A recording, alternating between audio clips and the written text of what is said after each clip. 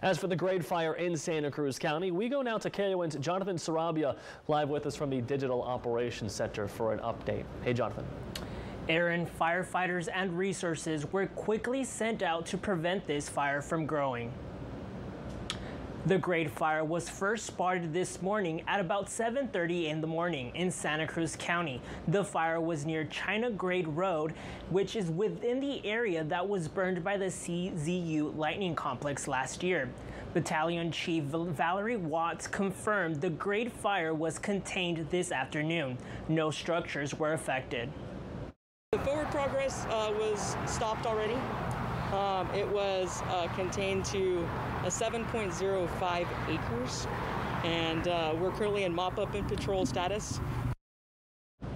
The cause of this fire remains under investigation. I was also told that a firefighter who was on scene suffered from an ankle injury.